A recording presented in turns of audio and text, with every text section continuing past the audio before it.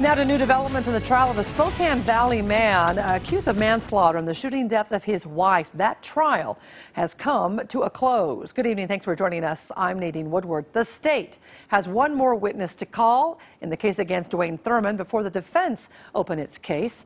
Thurman told investigators that he shot his wife Brenda back in January of 2016, but told them it was an accident, that he was cleaning his gun at the time, that it accidentally went off. He pleaded not guilty to manslaughter. KXLY4's Caroline Rourke has been in the courtroom all week long. She joins us now live with an update on the trial. Caroline?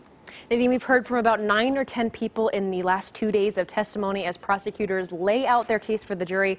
Their next witness is unavailable until Monday, so we'll have to wait until then to hear more testimony in this case. The jury received strict instructions from Judge Timothy Fennessy this morning. It's essential to a fair trial that everything you learn about this case comes to you in this courtroom and only in this courtroom. The trial of Dwayne Thurman in recess until the start of next week.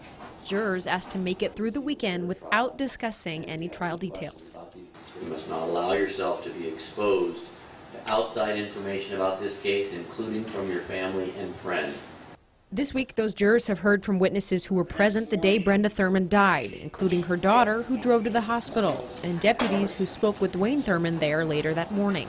Today, the court heard from the investigators who were sent to the shooting scene to document it. The jury was shown an array of photos that captured the Thurman's kitchen table as it looked at the time Brenda Thurman was shot. There are several gun cleaning. There's an ammo box, a metal ammo box with gun cleaning equipment in it. Dwayne Thurman, who has pleaded not guilty to first-degree manslaughter, told investigators that on the morning of January 18, 2016, he was disassembling and cleaning the guns he and his wife had taken to the shooting range the day before. There's an open firearms hard case, and in that are two disassembled, well, one disassembled and one unloaded firearm on that box, a teal-colored Glock and a black polymer frame Glock.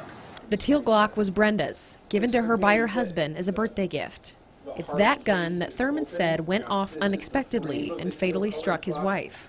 In court yesterday, a firearms expert testified for the state that the same gun worked as designed without defect when he tested it. When the trial does resume, we'll hear from the state's witness, and then it will shortly be the defense's turn to call its own list of witnesses, which, according to the case file, currently includes Dwayne Thurman.